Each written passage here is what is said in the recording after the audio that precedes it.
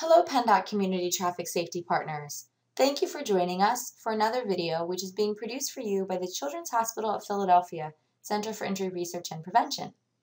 In this video, Chapter 10, we'll talk about the different types of a program evaluation that are available to you, how to focus your evaluation design, and the different designs that you might want to consider for an impact and an outcome evaluation.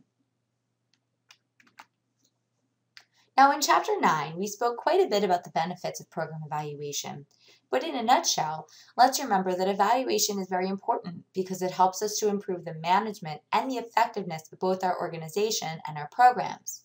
But there are different types of evaluation that we can choose to pursue. Formative, process, impact, and outcome. Let's talk briefly about each of these types of evaluation. Formative evaluation typically takes place at the beginning of our program when it's first being developed, or if we have a pre-existing program that we're now looking to offer to a new setting or a new population.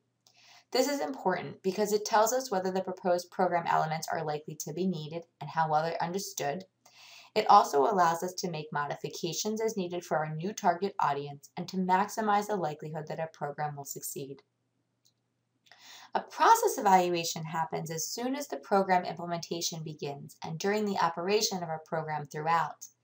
This helps us to kind of just take a measure about how well things are going and provides an early warning if there are any problems that arise which we need to fix.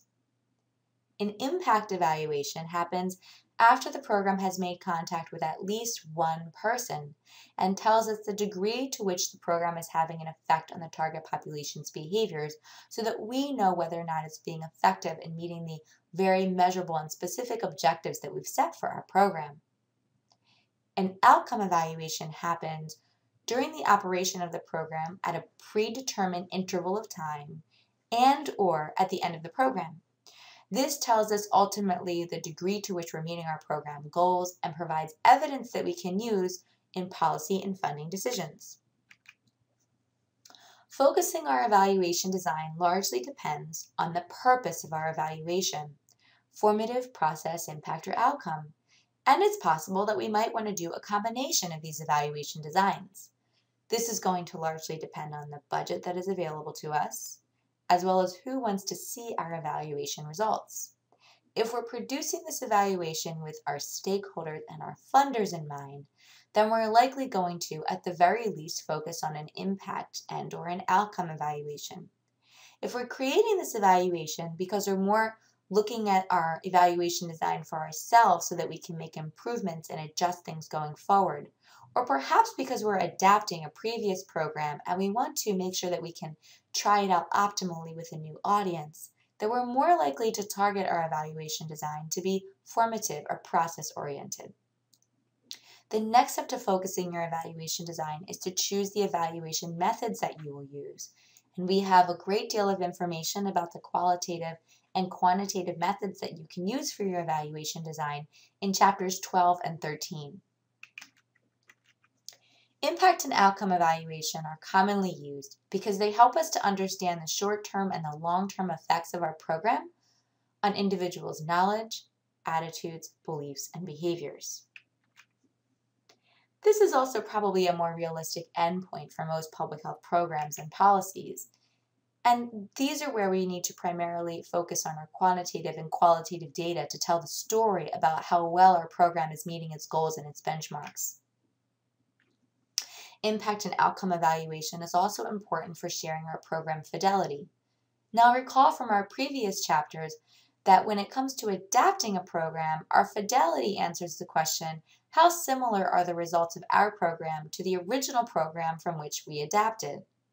If we're developing a new program ourselves, and we're not adapting a previously established program, fidelity also answers the question, how closely do we follow the plans that we set forward in our program to what our actual outcome was? So for example, if we set out to pursue 25 people, did we reach 25 people? If we set out to have all of these people do surveys, did all of them do surveys? Did the questions that we asked match what our real design of our questions intended to be? So in other words, how closely did we match what we intended to do at the outset of our program? Impact and outcome evaluations can help us to answer these questions.